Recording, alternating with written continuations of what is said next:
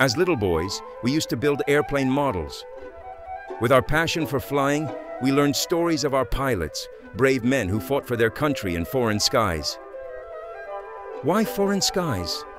Because some politicians once believed it was possible to bargain with Hitler, and that by sacrificing Czechoslovakia, they would ensure a lasting peace.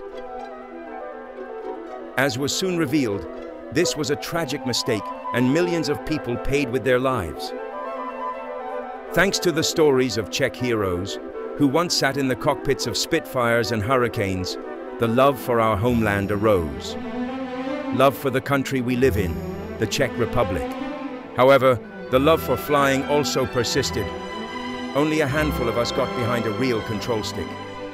But drones luckily appeared, allowing more of us to experience the exhilarating feeling, to see our beautiful country from heavenly heights. Now, war has come again.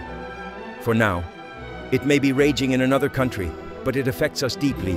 Once again, men, women, and children are dying. And we see that once again there are still those who would like to negotiate with evil. As if they haven't learned. As if they don't understand that evil cannot be bargained with or reconciled. Evil must be defeated. Otherwise, its appetite will grow, and we will be next in line.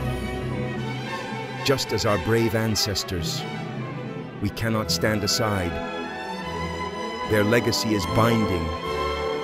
And so we fight again in foreign skies for our freedom. This time, not with Czech aviators, but with Czech drones. To ensure our victory, we need as many drones as possible. Thankfully, each and every one of us can contribute. You as well. Let's do this before it's too late.